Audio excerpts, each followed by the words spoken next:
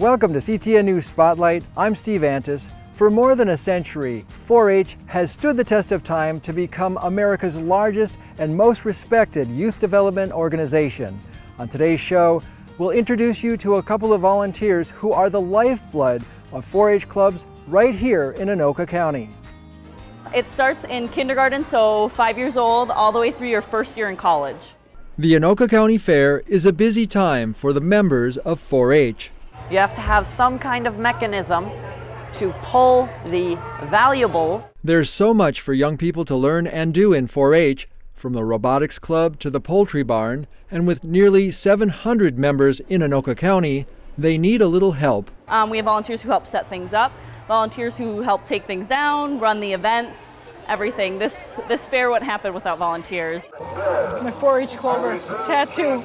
For the past 8 years, Rita Everhart of Coon Rapids has volunteered for Anoka County 4-H. She was a 4-H'er herself and now has 2 daughters in 4-H and is club leader for the River Raiders.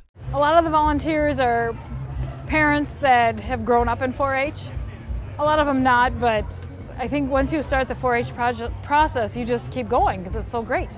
There are 16 4-H clubs spread throughout Anoka County, and for 1 week each year, they come together at the county fair. And it's kind of like a family reunion, because some of these people we only see once a year. So it's really fun to see people and talk with them and see how they're doing and how are their kids doing with their projects. And we have about 230 volunteers in our program at this time. 4-H program coordinator Anna Gilbertson talked about the number of screened adult volunteers in the county. Along with that, they have an even larger force of parent volunteers.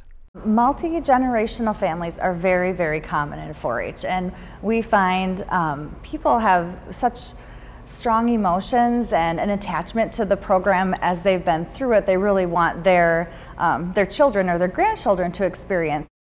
Come on, Sam, jump. Oh, good boy. All right, good boy. Marlene Keller has been a 4-H volunteer for more than 30 years. She grew up in a 4-H family working with animals. This is a picture of me and my pony, Bobby, from back in the day when I was in 4-H. I was about 11 years old in this picture, and I did take her 1 year to our county fair up in Wadena, Minnesota, and I showed her just in the halter class. I think, if I remember correctly, we got a blue ribbon. Today, Marlene is deeply involved with the 4-H dog program, and her grandson Will is going to show his dog Sam at the State Dog Show next month. So he started in 3rd grade in the dog project where he could actually train and show the dog. Marlene is also club leader for the Rapid Rascals in Coon Rapids. This past year we had 42 kids registered for the Rapid Rascals. I'm one of the leaders, and then my daughter Denise is the other leader, and then my cousin Tracy Ball is the 3rd leader of the Rapid Rascals, and we divide up the duties. I sort of do the administrative type things, and Denise works a lot with the officers, and Tracy does a lot of activities. For Rita Everhart's River Raiders, some of their activities include making blankets to donate to the ACBC food shelf each December, and in summer, doing a little song and dance. Our favorite one is the County Arts Inn.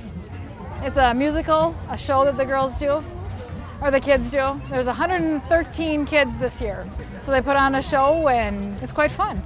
Marlene keeps busy serving on a number of committees in addition to her duties as club leader.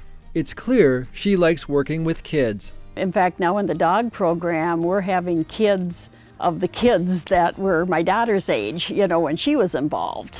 Caring adults, teaching the next generation of leaders how it's done. It's very important for us to have volunteers, but that are willing to help us take a look at the program in a larger role, because it is a volunteer-driven organization.